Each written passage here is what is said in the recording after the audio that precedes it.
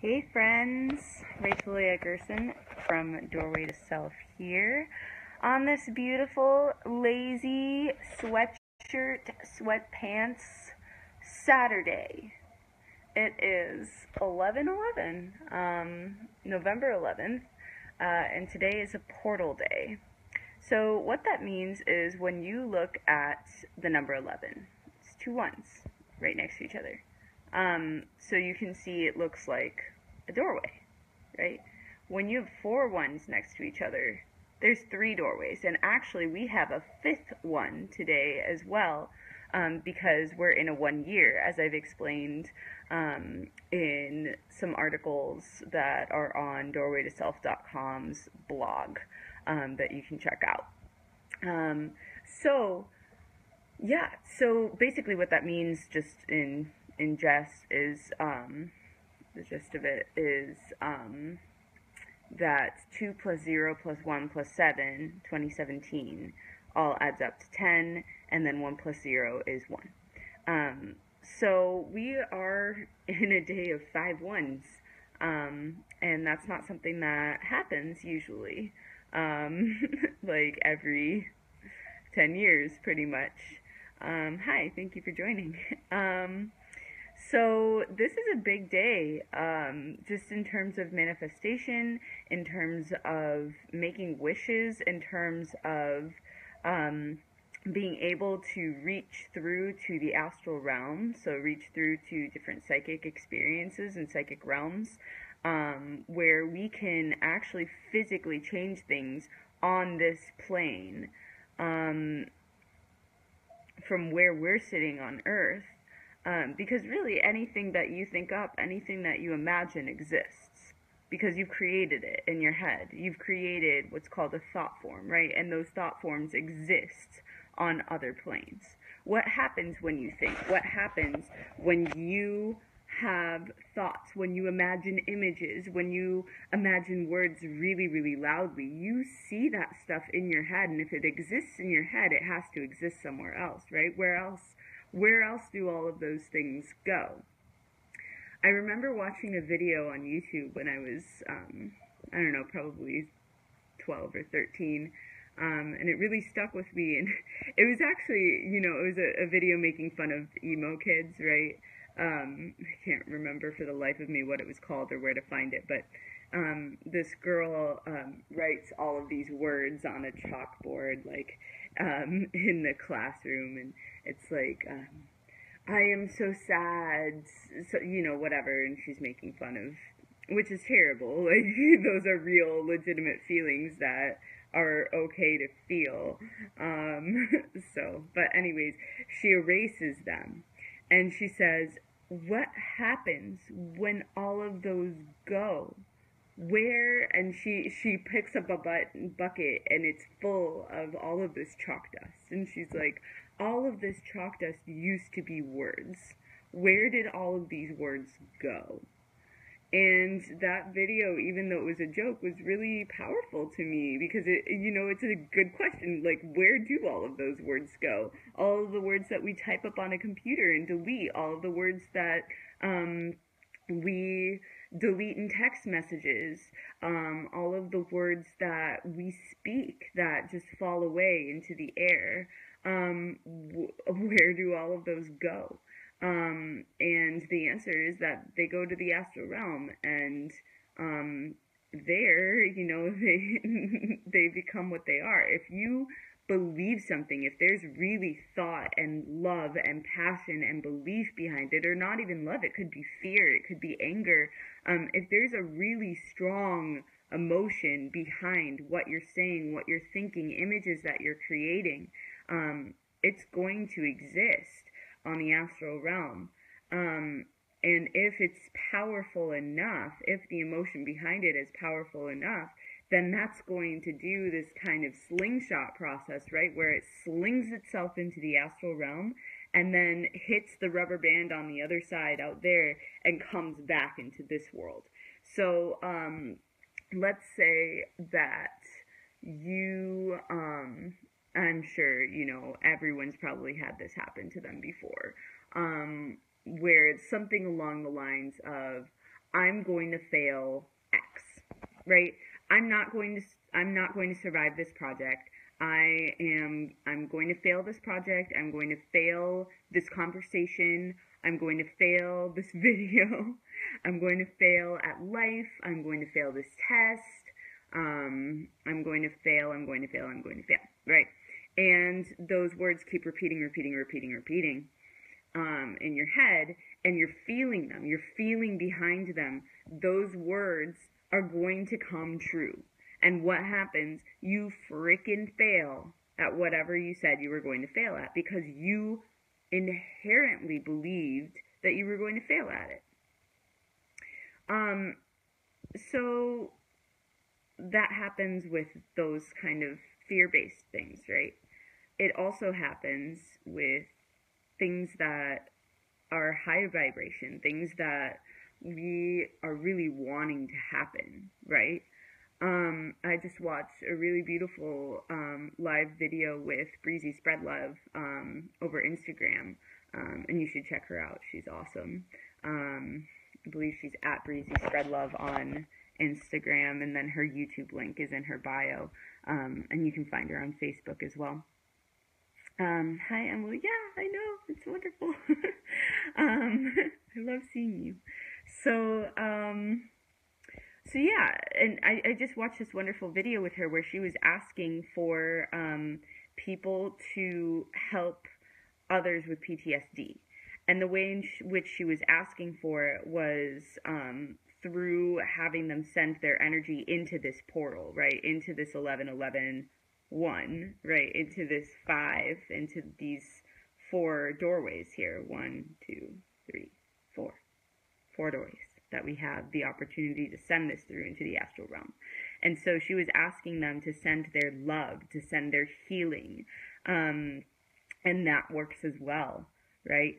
Or what's another great example, when you're really, really passionate about something. Let's take the opposite of what we said before. I'm going to fail this.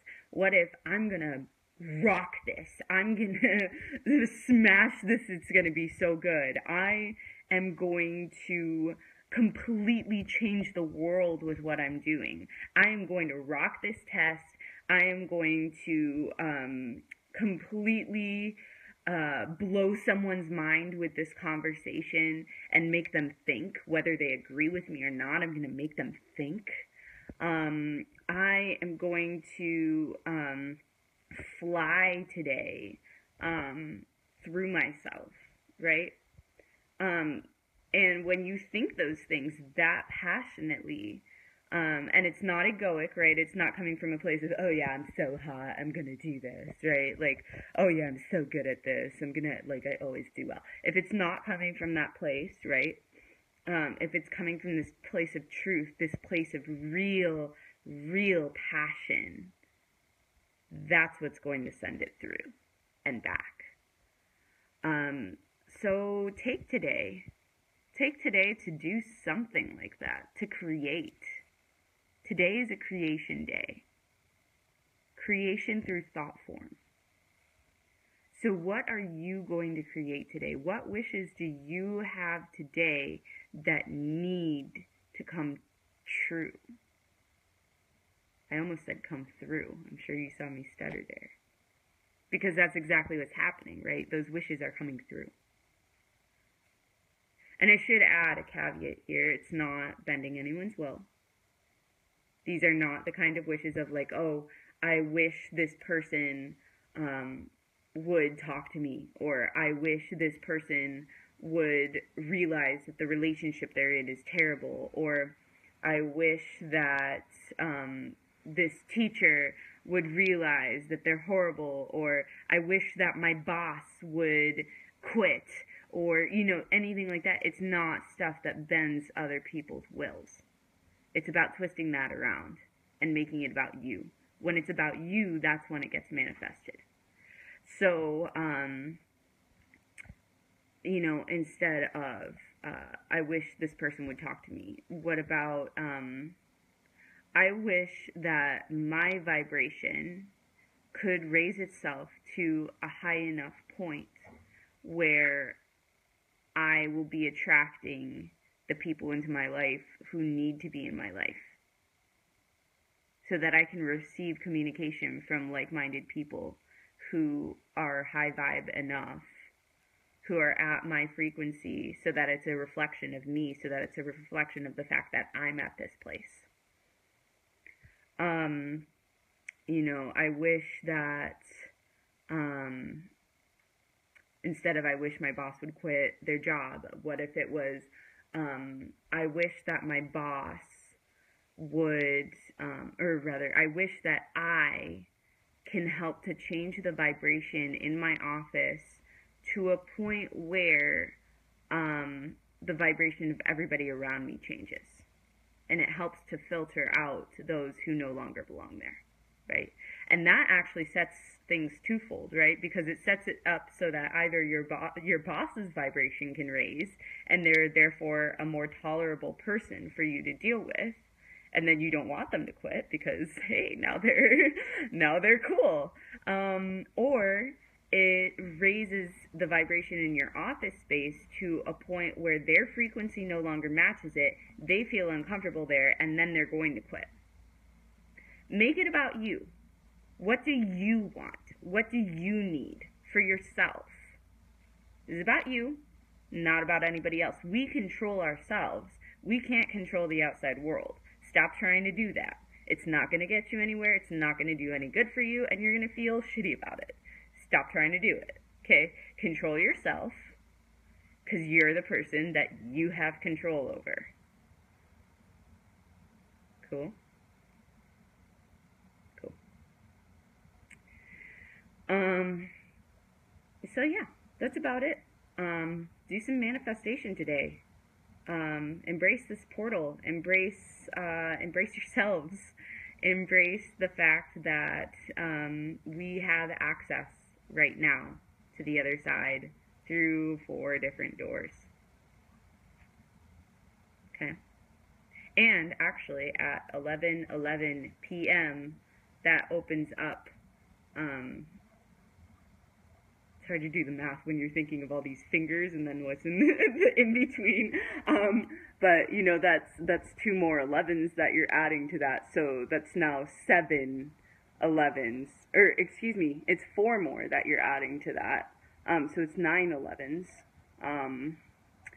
So that should be 8 portals, right? So that, woo, if you want to try and do some meditation, some manifestation around that time, that's brilliant, and all day long as well. I'm sure some of you were having some crazy dreams last night too. I know I was. Like little blue creatures were coming and stealing things from me, and then other little creatures were coming and bringing them back, like way bigger. It was really cool. But I have like a crazy vivid dream world. Anyways, so yeah, really, really paying attention to that. Paying attention to what's coming through for you today, paying attention to what you want to bring through today. Manifest, manifest, manifest. And that is my manifesto for today. If you want to know what I have been wishing for today, you can find that in my post on Doorway to Self's Facebook page, or on Instagram at Doorway to Self. You can follow and like both of those things. And actually, the Facebook page is almost at 400 likes. So the deal is that the 400th person, the 400th person to like this page is going to get one of the brand new Dory to Self flower. Well, it's not really flower, plant and crystal essences of your choosing. So make sure to like, make sure to follow, and I look forward to seeing your manifestations come to fruition and change the world. Love you. Thank you for joining.